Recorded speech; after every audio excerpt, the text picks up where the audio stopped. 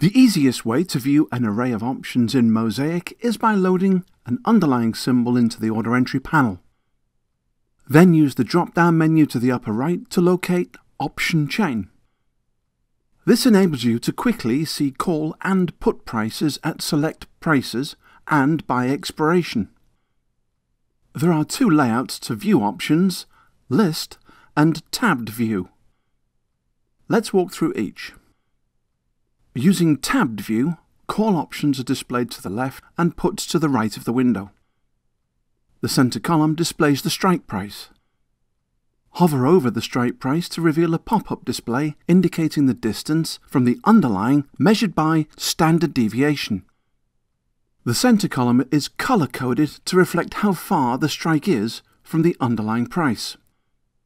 Solid blue colors are close to at the money, while lighter blue and grey colours are increasingly out the money.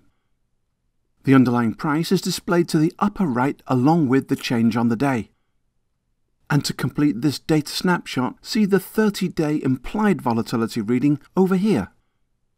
You can display either daily or annual volatility. To change, right-click any column header and change the selection. Click on the Expiration tab you want to display. If you do not see it, click the More drop-down menu. Weekly options are displayed with a yellow background and monthlies have a light grey background. See the checkbox to include, exclude weeklies.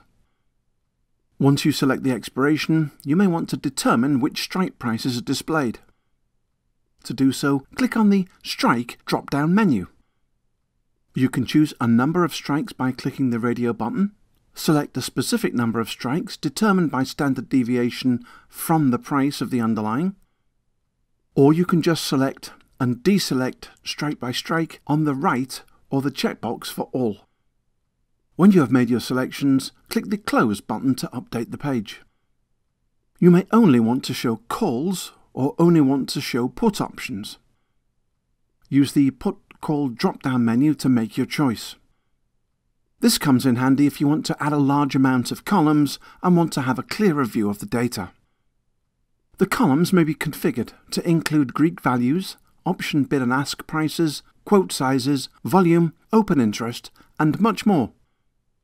To change the default option chain columns, right-click on any column header and select Configure Layout.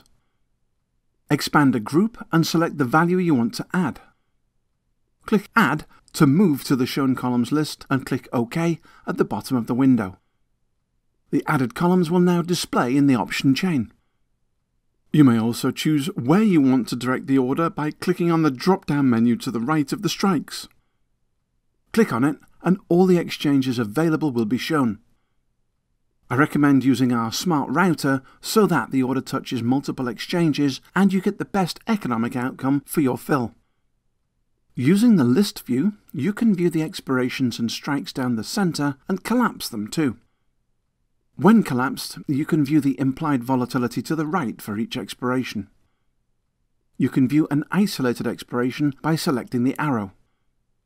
See View menus at the top, which are similar to the tabbed view layout. To add the call or put option you want to the order entry panel, click on the Ask or Bid value, depending on whether you are a buyer or a seller of the option. By doing so, the option chain will automatically minimize and the selected option will replace the underlying symbol in the order entry panel. If you clicked on a bid price, the order entry area will turn red. If you clicked on an ask price, the background displays blue. Update the order type, quantity and time in force and you are ready to submit your order. If you want to add a single option to a watch list, simply enter the underlying symbol into the watch list and select Options to open the option chain. Select the option you wish to add and click it. In this case, it doesn't matter whether you want to buy or sell.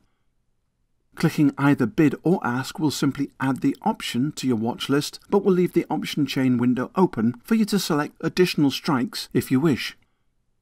When you have made your selections, use the X in the upper right corner to exit and close the option chain window. You can also quickly access horizontal, vertical and diagonal spreads using the option chain window. Look to the right of the active underlying and click arrow to reveal the choices. When selecting horizontal spreads, for example, the display alters to a matrix style, enabling you to view and interact with nearby spreads. The quote for each is displayed in a cell. Click to add into the order entry area and make the usual adjustments before entering your order.